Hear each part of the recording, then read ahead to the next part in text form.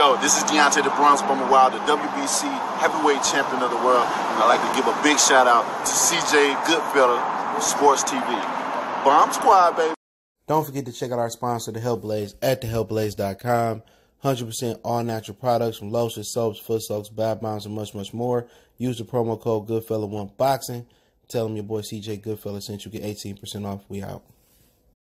All right, let's talk some boxing. Appreciate everybody for checking in. The WBC, according to Lex Puckmeyer, and I put that tweet on the screen if I remember, is giving Ryan Garcia a 48-hour extension to decide if he wants to take the chicken noodle Luke Campbell fight. Luke Campbell said he's excited and ready to beat Ryan Garcia, by the way. And also, he did an interview on Boxing Scene. Let's talk about it. Hit that subscribe button, bell icon button, share the video. And basically, let's talk about what he said. He said he'd be back August, September. It was told to me before this whole Luke Campbell thing was ordered that he would prefer, a tune-up fight. He wanted to fight Gesta. Gesta's fighting the other prospect they wanted Ryan to fight, Tinjana. I don't know his name, Gervonta. Or he wanted to fight Abner Mares. I don't think they wanted, Abner Mares to fight for Golden Boy after the comments that he made, and Oscar had him removed from a Canelo weigh-in. I forget what Canelo fight that was over some comments Mares made. But, Oscar said the opponent they wanted Ryan to fight was Jorge Linares. If you didn't see my video yesterday, they said Ryan Garcia asked for he asked for $2 million to fight Jorge Linares, and that wasn't something that Golden Boy could afford. So he said he'd be back August, September, and they got some big things planned for December. He can't talk about if it gets made in December. I think he talked about fighting Tank. His father's brought it up before. Not sure where Tank is at physically. He was in the hospital. He's supposed to fight Leo Santa Cruz. I heard that was supposed to be pushed back behind Danny and Spence. So if that's going to be pushed back behind Danny and Spence, Spence can't spar until September. He got a third post. They got to get put in his mouth. So I'm looking at that might not happen. Either Ryan, and Tank ain't going to happen, or Tank and Leo Santa Cruz not going to happen. And I think some people behind the scenes or some of the fighters are not believing Tank is going to be able to make 130 regardless, especially after the pandemic. But I heard he was working out with Odell Beckham. But some, you got Shakir calling him out and Gary Russell, still calling Leo out. So don't really know what's going to happen with Leo and Tank. But he's insinuating that he will be fighting Tank in December. That's something they want to do. So if he's going to be fighting Tank in December, what's the point of fighting for the interim title versus Luke Campbell is the question. Because the interim title means you get a shot at Devin Haney. Now, it depends on when Devin Haney come back as well, too. If Devin Haney tune up in September, November, December, or whatever it is, then Ryan can come back in December and then fight Devin Haney after that. But is Ryan going to really fight Luke Campbell, Tank Davis, and Devin Haney? And is he going to win any of those fights to get to the next fight is the question.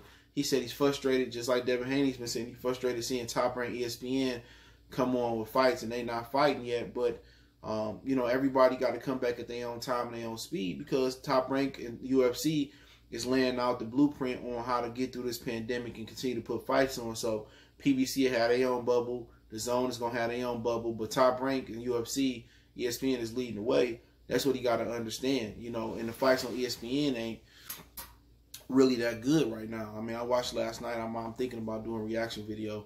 Not sure if I will. But, for Ryan, he said that his fight is in August, September, and December. If possible, it's going to be bigger than top-ranked fights on ESPN, and everybody will be tuning in to watch him fight. So, he is yet to say if he's going to accept the Luke Campbell fight. It was told to me that Oscar wanted to make the fight happen. He asked the WBC to mandate it. Now, did Oscar ask the WBC to mandate it to expose Ryan Garcia, knowing that Ryan wouldn't take the fight? It's a debate going on. Is Luke Campbell more dangerous than Jorge Linares? At this point, and people showing clips of Linares knocking down Luke Campbell, but it was a split decision fight. But they had two different points of their career. Linares has been stopped two times since then. Luke Campbell had a tough fight versus Lomachenko. He didn't get dropped, but Linares got stopped. You know what I'm saying? I don't think he got dropped by Lomachenko. Maybe he did, but he didn't get stopped. So Linares has been stopped by Lomachenko. And he's been stopped by Pablo Cesar Cano. So they not the same fighters they were when they fought each other. And also, Luke Campbell took some punishment, you know, versus Lomachenko coming off a loss.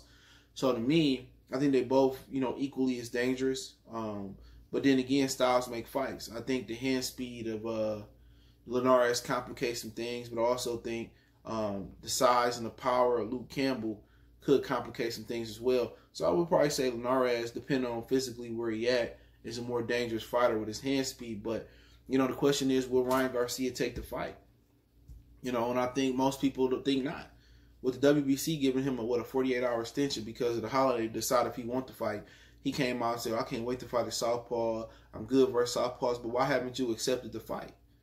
I don't think they're asking him to come to terms. He's formally not accepted the fight. And I do think Oscar De La Hoya, if he did ask the WBC to order this fight, I think he asked the WBC to order this fight to make Ryan Garcia look bad. And people say, what you mean? To show that Ryan Garcia is ducking. That he ducked Linares, asked for $2 million. He don't want to fight Luke Campbell. See, this ain't just an in-house Golden Boy fight. This is a Matchroom and Golden Boy fight. And, you know, at the end of the day, if he don't fight this guy, it make make Ryan look that much worse. But we already, anybody that know boxing that's objective, we know Ryan is a gimmick. We know he's not the real deal yet. And we know he been a ducker. He talk all that big boy shit. Him and Devin Haney don't want to fight nobody. So, and I think Eddie Hearn knows that Ryan Garcia is not going to take the fight. And Devin Haney is going to end up fighting Luke Campbell regardless. So that's the fight they truly want to make. So, you know, with them saying 48 hours, like, dude, is he even take the fight or not? With him saying he come back in August or September, is it going to be versus Luke Campbell? That's the question. If him and Luke fight, you're probably thinking, what? Yeah, August, they can make it in August, September. So I'm not sure he's going to take the fight. I think Oscar is trying to make Ryan look bad. And that's my honest opinion. I think he knows that Ryan's not going to make the fight. It's either you accept the fight or not. You know, they announced it the other day. I mean, you got, what, Friday, Saturday, Sunday. You know, what is you sitting down talking to Golden Boy about? They got to enter negotiations. Once you accept the fight, they have to enter negotiations with Eddie Hearn and Matchroom and Luke Campbell. So once they enter the negotiations with Eddie Hearn, Matchroom, and Luke Campbell, then you know something. So people saying, I can't wait to see the fight. Even Andre Ward said on last night telecast on the Brazier and Pedraza telecast, he even said, like, if I hope the fights get made. I hope they can make the fight. The fight not gonna get made. Anybody don't know boxing, no, Ryan Garcia don't want that fight. If he did, he'd have came out, told the WBC he accept the order, they get to negotiations, and by the middle of next week, we should be hearing some things about, or a deal should be finalized, or a deal is close, or they're having some issues. Even if he accept the fight and tell the WBC to fight, and it go to purse bid, and the split is whatever it is for the WBC purse bid, he gonna pull out the fight. We all know Ryan Garcia don't want that smoke.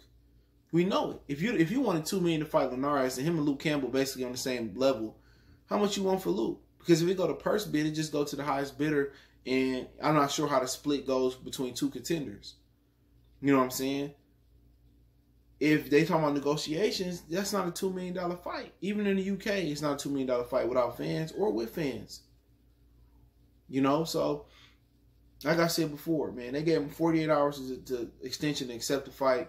He still ain't accepted the fight, not to my knowledge right now. He didn't accept it last night. Luke Campbell said he'd take the fight, so that's Mason crying, man. He got in trouble. But if y'all hear that. But yeah, you know, let me know if y'all think he'd take the fight or not. If not, I know he wanted to tune up before fighting Linares.